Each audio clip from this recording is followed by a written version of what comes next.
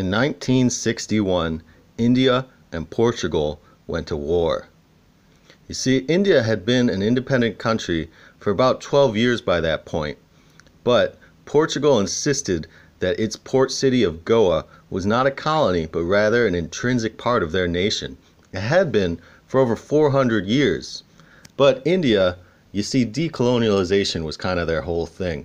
So they told the Portuguese, you guys got to go. You can't stay here. You have to go. And Portugal just kind of shrugged their shoulders. And so India surrounded Goa with 10 times as many soldiers as the Portuguese had, as well as air and naval support. And this standoff eventually led to an exciting, monumental 2-day war that basically consisted of the Portuguese seeing if the Indians were really serious, and yes, the Indians were serious.